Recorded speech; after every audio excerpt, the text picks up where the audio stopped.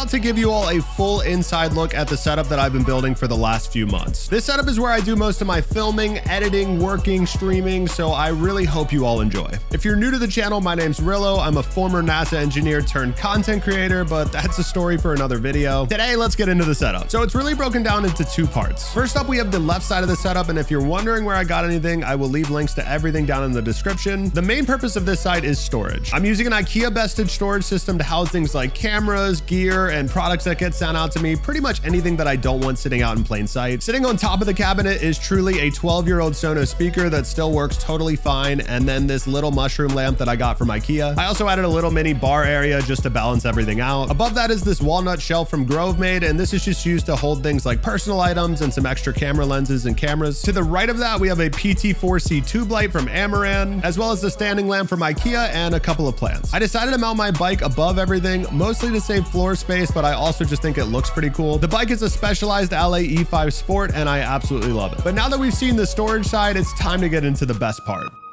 the setup.